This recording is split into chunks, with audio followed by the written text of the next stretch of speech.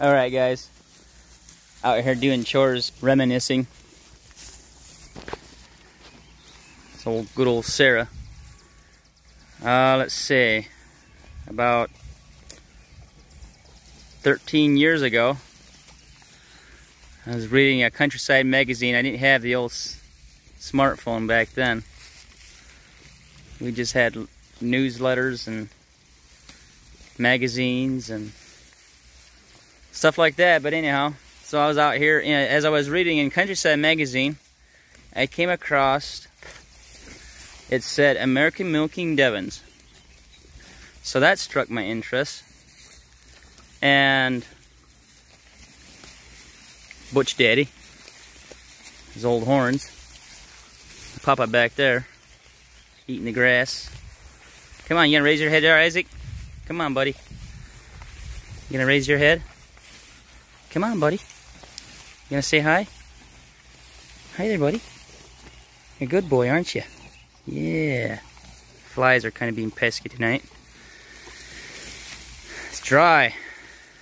Back to the cattle. So, came across this article that talked about American Milking Devons. Seem to be a very docile breed, multi-purpose. You can either use them for milk, beef, or oxen.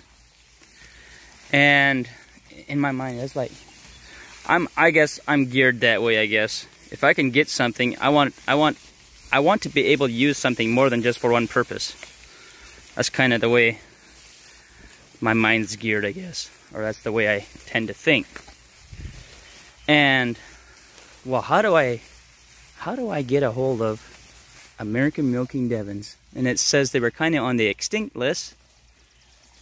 So at the time I was working in construction, and the driver had his smartphone, and I go, hey Ryan, could you look up American Milking Devons if there's any for sale?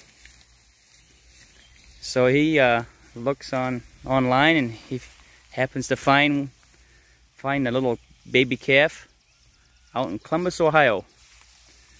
And I get out there. So a good friend of mine said he'd take me out there, just was with a pickup with a cab. And so we go out there. I actually got pictures. I'll show some pictures. And we'll go out there and get her. She was only 8 months old. So we head to Columbus, and I tell you what, Columbus is kind of hilly in some areas. For some of those Ohioan people would know what I'm talking about. And we get back into sticks. I'm talking back into sticks. I mean, that calf that I got was wild like a deer.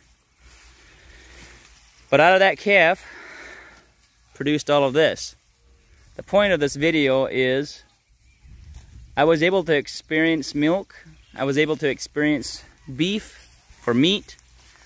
But here recently, of March of 2022, I sold a pair of baby bull calves, about 2.5 weeks old, to a guy that's involved with Tiller International. And he does oxen training, and he has his own oxen farm. And I only got to meet the guy. I really don't know him personally, but by the looks of things, he knows what he's doing. And you actually can go on Tiller's International. I believe it's, yeah, on their website. I mean, he's on there, and he does training, and it says it's sold out. So obviously he's doing something right.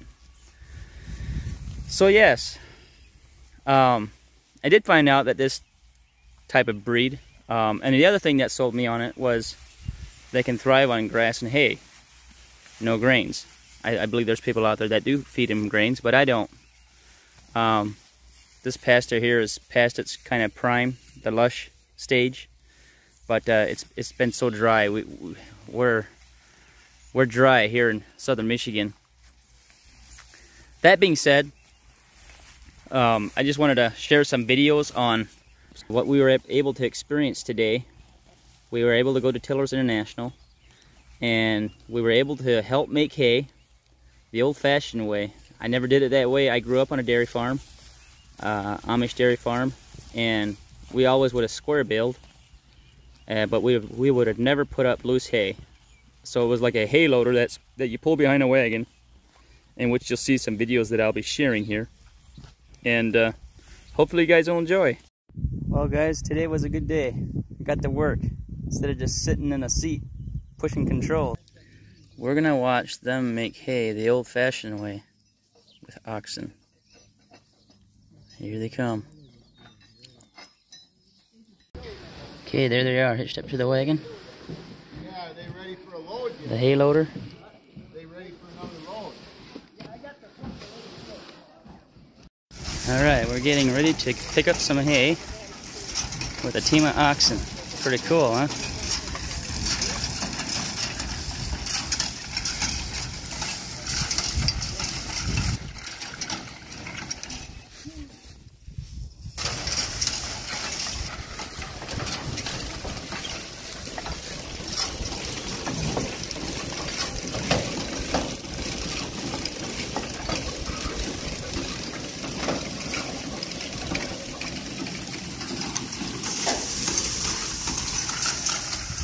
That's pretty cool if you ask me.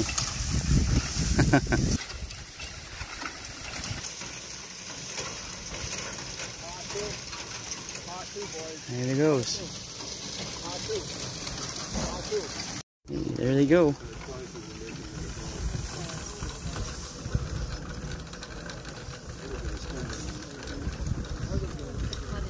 Comes our first load.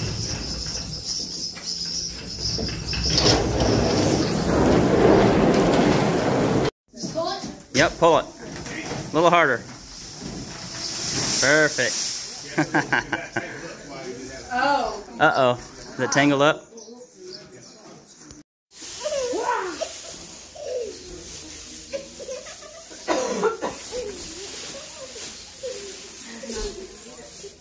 Is that fun, huh? About like flaming leaves. I know. Okay, these two young bulls here was purchased from me, I want to say back in April in 2022, and now I'd like to show a picture of how they looked back then. This is a picture about how they looked when he purchased them from me, about 2.5 weeks old. And this is how this all got connections for us to get up to tillers today and to watch how the oxen work. Back to these two young bulls is Rob Collins is his name, and he purchased these from me last year, and he's been working with them, and now they're up here at Taylor's International. I believe he moves them back and forth to his farm, back and forth from Taylor's to his farm, and he works with him. I asked him if he works with him pretty well every day, and he said pretty much. He gets to work with them every day. These are not his only oxen that he has. This is just a young set of oxen that he has to start out with, but he has also an older pair, and then he also has a single oxen that kind of just works by himself, or that oxen will work sold to this guy with others as well, to my understanding. So today is the 23rd of June, and a week ago, Friday, we were able to go to Rob Collins' farm. Okay, let's follow him And this way. watch these two young bulls work, and also his older pair. He had his older pair, but he parked those, and he showed us how these two young bulls that he had purchased from me as baby calves back in 2022. And so this is how it all got started. This is how we got connected to go to Taylor's International, and it was fun to watch. I guess basically a person could say to go back in time and make hay how they did back then. And now we're so advanced anymore. But yeah, it's just good to know and it was fun to get my hands dirty. I'm itchy, Einmal, komm mal, tick. and it was dusty. You could hear me cough there a little bit, but it was a good time. And yeah, this is something I actually probably wouldn't mind pursuing, actually, as far as even trying to learn how to train a baby bull calf into how to train it to become an oxen. There they how go. to pull stuff. On my farm here, I thought it would be nice to have a bull or an oxen in the herd. When Did I we move lose them it? from paddock to paddock, I have like a 20 choice mineral box that I like to move with the cattle as they move from paddock to paddock. And in my mind, I'm thinking, well, they're there already. Why not just get them to pull this box for me? So anyways, I'd like to wrap it up. And that was kind of what we had, a fun little afternoon experience for all of us as a family. You guys have a good one.